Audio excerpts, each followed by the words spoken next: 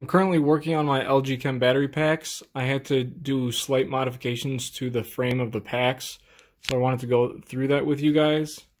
When you get these LG Chem batteries, this is what they currently look like before the modification. These LG Chem battery packs are bolted together with the battery plates that were designed for this pack. As you can tell in the back, the screws are bumping up against the plastic frame, so that's creating stress and resistance that is unneeded. Here, maybe. Let's see. See, it's slightly pushing downward. Not that big of a deal, but we definitely don't want that to be happening.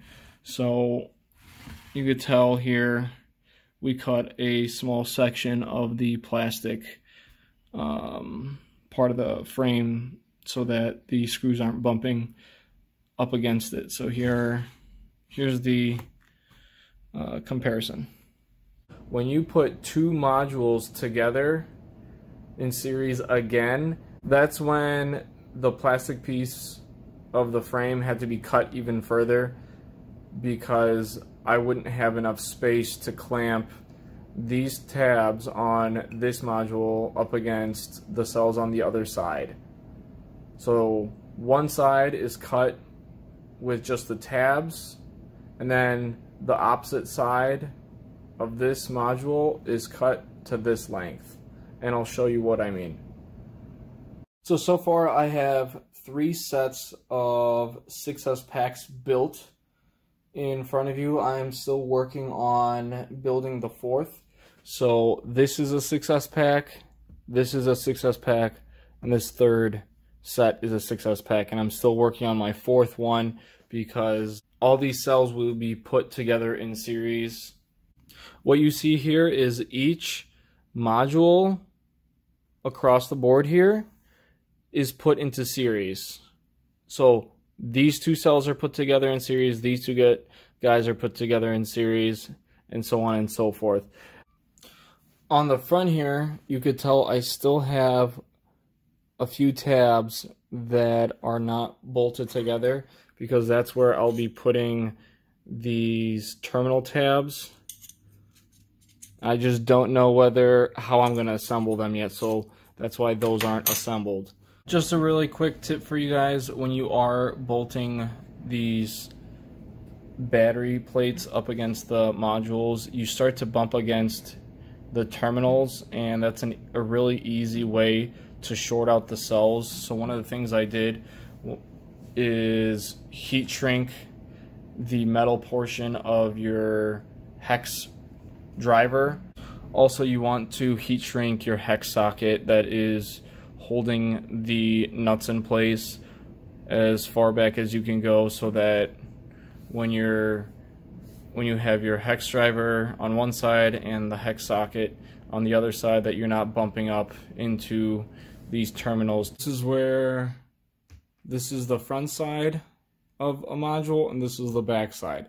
So you could tell here each cell per module is put together in series, and then where I showed you before where the plastic piece of the frame was cut out past the cells in between each module is put together.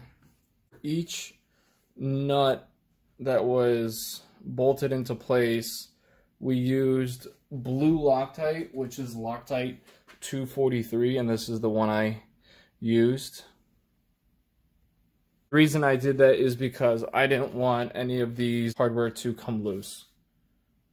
So there is one issue that I'm having during the time I'm building these battery packs, is the fact that the system of the motorcycle will be pulling well over 100 amps, where my entire battery pack is built at 60 amps, which is well over a 1C discharge rate, and that's not what you want in a lithium-ion pack. The hotter the temperature of these battery packs get, the degradation becomes worse throughout the time that you use these batteries. So from what I read is that these battery packs cannot exceed 86 degrees Fahrenheit, and once it starts getting into 100 degrees Fahrenheit, then that's when the lifespan of the battery starts to decrease substantially. So now, if any of you guys have any ideas, I am trying to think of a thermal management system, which also means a way to cool these battery packs. So if you have any ideas, please comment below. Some of the things I've thought about were either installing heat sinks on the side of these battery packs with fans running, or welding aluminum tubes across each module and water cooling the entire battery pack. So if any of you guys out there know a good way to cool the batteries in an efficient manner, that would be extremely helpful. If there's anything that I end up finding out as far as cooling these battery packs, I'll keep you guys posted. But so far, this is my update on building my 96 volt 60 amp hour battery pack by LG Chem. And thanks for watching.